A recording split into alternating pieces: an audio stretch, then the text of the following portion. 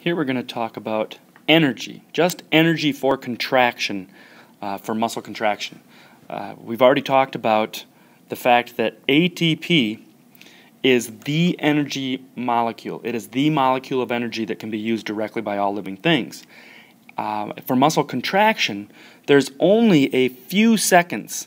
There isn't a magic number in there, 4 to 6 seconds, but just a few seconds of reserve of this molecule are stored in the muscles. And after that's used up, after a couple of seconds, that reserve of ATP is used up, and the body must then utilize other pathways to replenish your ATP stores. So essentially, for our purposes, we'll keep it simple, but here's an ATP molecule here on the right in the diagram, and the bonds are what or where the energy is actually stored. When you break bonds in molecules, energy is going to be released. So if we essentially break a phosphate off of this ATP, we're left with a less energy, high energy molecule called ADP, and what we want to do, what the body wants to do, is replenish ATP stores. So the first strategy, I guess, for the body to use is direct phosphorylation. So in other words, we're going to use the molecule that's left over, the adenosine diphosphate. We're going to use what's left over, and using another natural compound in the body, creatine phosphate, we're simply going to have a phosphate be donated from this molecule, and it's going to replenish. We're going to go from the two phosphates back to this high energy ATP molecule. So we're just going to add a phosphate from one compound back to this one, and we have ATP again to be used directly through the body or by the body for muscle contraction.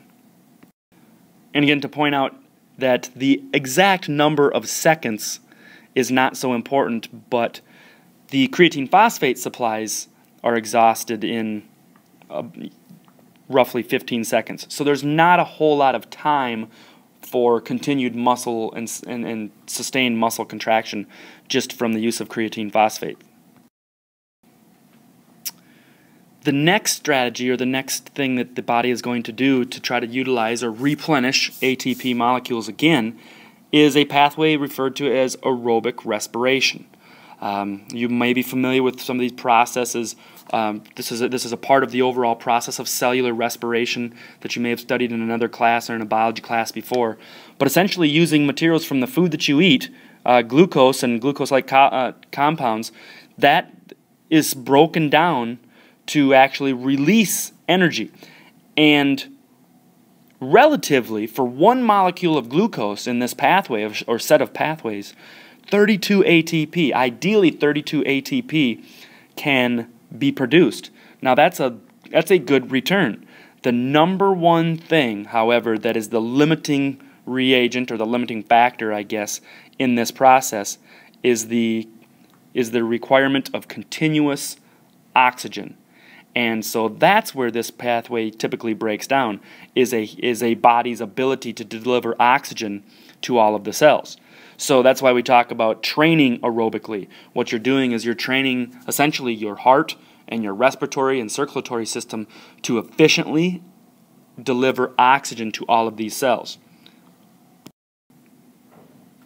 The final pathway is, or for replenishing ATP molecules, is what happens when we don't have adequate oxygen over time. And that is anaerobic, or without, literally means without oxygen. Anaerobic glycolysis is going to result in the formation of a compound called lactic acid.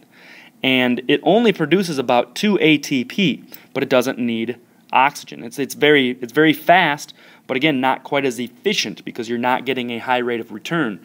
This is going to result to and contribute to muscle fatigue. Now, oxygen debt is what we go into when we don't have enough oxygen. We can't produce oxygen molecules or deliver them to the muscle cells fast enough. So as a result, the pyruvic acid we talked about in the aerobic respiration pathway is actually converted to lactic acid. And this is the lactic acid that is responsible for the soreness in muscles. The soreness in muscles that can last depending, can last in for minutes to hours to even days, depending on the quote-unquote physical condition that one would be in. So the lactic acid what contributes to that burning feel during exercise and the subsequent soreness for perhaps days later. So when a muscle is actually fatigued, it is going to be unable to contract even with a stimulus.